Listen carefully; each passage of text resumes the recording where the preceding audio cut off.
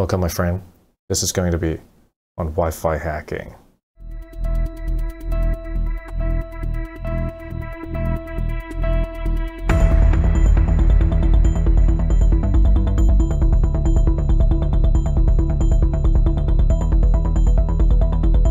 There's a few things that we can do to make Wi-Fi hacking a reality, and let me show you how. And before we get started, remember to put on your thinking hat. Remember, kids, hacking is illegal. If you get caught hacking, do not tell them you know who is Mr. Hacker Loy. So on the left, you have the client devices, and it could be like, say, a mobile device. It could be a tablet, right, that you can be able to target, or it could even be a laptop device that we can go after. And the whole idea behind what's going on now, because on the right side, you have the Wi-Fi access point that you're able to connect over into. And it just looks kind of like a TV instead of Wi-Fi access point.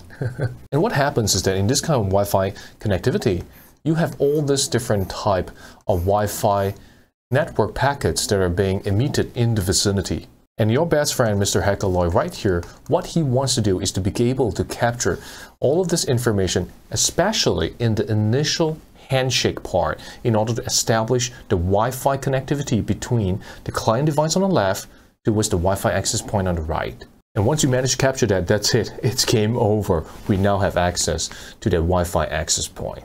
So right in front of us, we're on Kali Linux, and we are connected to Wi-Fi Pineapple device. And what I can do now is I can head over to the administrative console, which is 172. As you can see here, I can enter the following: 172, all right, followed by 164211471. Hit enter on that, and you'll be prompted for the Wi-Fi Pineapple login. So what you can do here is enter root, followed by the password that you've set up. So I'm going to go ahead and enter my password. And now this will allow us to log into the Wi-Fi Pineapple device. And from here, we can see the clients connected, the notification, the SSIDs, and all these different details. And what we are trying to do here is go over into the reconnaissance tab, all right, and we want to begin scanning the area for any of these Wi-Fis and its connected devices. So you can see right here, I've completed a scan. I can show you one more time how that scan looks like. So you can select a time or continuous. So select on it, go ahead and click start. That will begin scanning the area, looking at for all this Wi-Fi and its associated client devices, so that we can begin attacking these devices by running what we call a DOF attack. So you'll be saying, what exactly is a DOF attack? So here you can see on the left, you have the laptops, the devices that are connected wirelessly to the Wi-Fi access point. And right at the bottom, you can see Mr. Hacker Loy right here. And what he's going to do is to disguise himself as the Wi-Fi access point and begin sending out what we call the de-authentication frames or attacks to those target devices to make them disconnect from one another.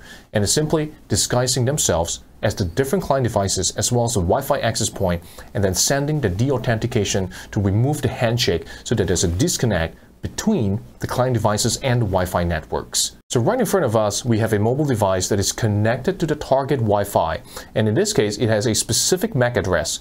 And with that, we can force a disconnection from the client device to the target Wi-Fi access point. And when they try to do a handshake again, we capture that handshake and be able to crack the password into the Wi-Fi access network. So going back to the demonstration here, we have the following: Hacker Loy Wi-Fi. So this is the target, and this 22B8, this is the MAC address that we're going after.